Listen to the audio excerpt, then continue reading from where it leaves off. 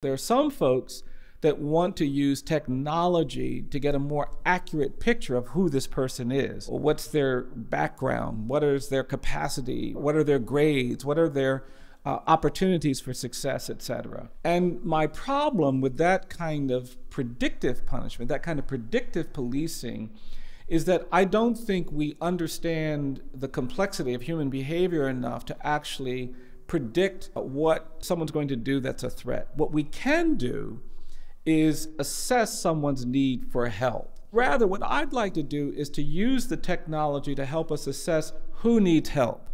And that's a different focus. We are spending billions of dollars on punishment when we could be spending billions on help. And not only would that improve public safety, it would also help people who have been disfavored and marginalized and excluded and unfairly treated get the help that they need.